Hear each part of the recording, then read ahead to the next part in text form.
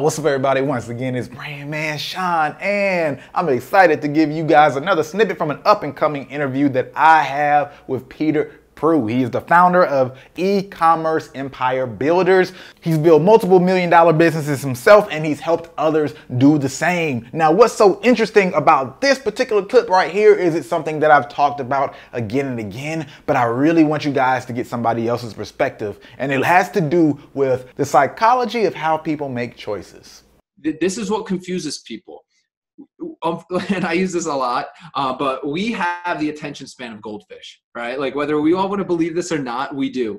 Like the second you give people more than one option, your sales will get lower. So if you only give your customers one option, you only have one t-shirt, even if you do it like launch style, hey, this month, this is our exclusive t-shirt that we're launching, right? It's only available this month. And once this month is over, it's gone. You can never, ever, ever get this t-shirt again. That's a better model. That model will make you more money than if you just put in 100 designs in your Shopify store. Like I can tell you, if Logan Paul decided to do this, he would make a ridiculous amount more money because it creates the two biggest psychological triggers that people have when they buy is scarcity and urgency.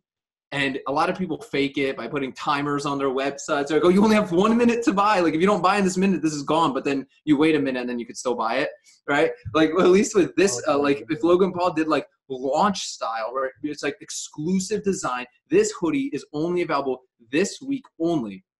It'll never be able to be purchased again. I can guarantee you that hoodie, even if it was ugly, like would still sell because people would be like, oh, like I have this piece of clothing that is never going to be in print again. Yeah, I love to hear you talking about this because it's just to have a different voice. People probably get used to my voice on this channel and think that it's like BS when I really talk about options and diversity, but this is really what I'm talking about. Like for people to understand that when you create options, it not just as an opinion, the numbers go down. The numbers truly go down. Think about, it's called this decision fatigue, basically, right? You don't want to think, how many times do you go to a restaurant and after a while you might say, what's the best thing on the menu or what's good here? It's because you don't want to go through all these things. You have a cable subscription. Well, you might not have a cable subscription today, but people have cable and they don't look at all the channels. They just want 3 or 4 of the channels. That's all they really watch. Same for YouTube. You have a set of YouTube channels. There's so many other channels you don't watch. Apple, right? Apple literally takes so many decisions away for you versus Android, where you can kind of do whatever you want, but Apple streamlines a customer experience or through a lot of limitation. So I'm just really glad to hear you talk about how it does take sales down, and too many options is a bad thing. People love to be like, as much as you don't want to believe it, it's true. Like people love to be told what to do. People, no, they do. Like for example, like I know just the area that I live in, like food trucks are very popular here. Like they're famous for the food trucks, like great food truck. Guess what? When you go to these food trucks, you have one option.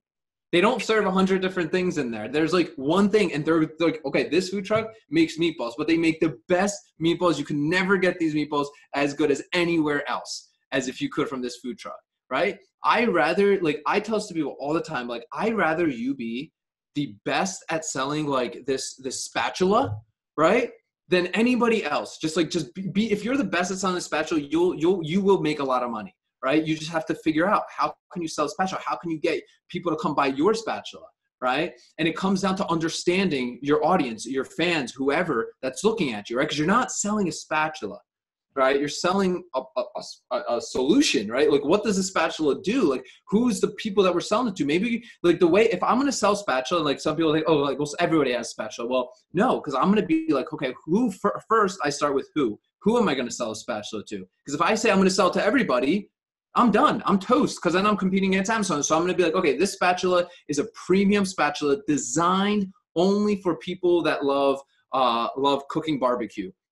Then I'll be like, okay, well, like they love cooking barbecue. What else can I add in here to help them cook great barbecue? Maybe I'll put like a video guide together. Maybe I'll go interview like top 5 grill masters or something, and put that in there and give it to them for free to make sure when they get my spatula, that they're like, oh, they know exactly how to use it. They have all this other information that they can never get anywhere else. So I know that's kind of different from just like the merch, but it's still an important concept to grasp. Like, you don't have to stress, like a lot of people stress themselves out and they think that, like, back to like tying your emotion to the result, they like, what most people will do is, oh, this shirt, nobody wants it, I'm just going to go design another one.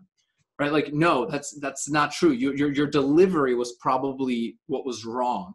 Yes. Right? Not more is usually not better. All right, again, that's a snippet from an interview I'm dropping soon. If you're watching this after I drop that interview, then the link in the description will be active and you'll be able to go to the full interview. But what's important about this concept is you have to understand that providing more does not necessarily mean it's making your customers happy. It doesn't necessarily mean you're making your business bigger, even if it looks like that in the short term. People will tell you that they want more and not actually mean it. It's the difference between what people say and their actual behavior. There's so many people out there who say they listen to all types of music, but then if you actually look at what they listen to and their actual behavior over the last year, you probably won't see that much diversity. And even if they have a lot of random things they have listened to, the vast majority of it, 95% of it, will probably be in only a few boxes. And there's hundreds of types of music. And the same goes with so many of these other choices. Again and again, you will find there's this huge gap between what people say and their actual behavior. How many times you know somebody who said, man, if that was me, I would've, and then you over there looking at them like, because you already know they wouldn't have if they were in that situation. You got to understand that applies to more people and more scenarios than you could imagine. But that's it for now. If you like this video, go ahead, hit the like button. If you like it, might as well share it. And if you're not subscribed, you know what to do. Hit that subscribe button.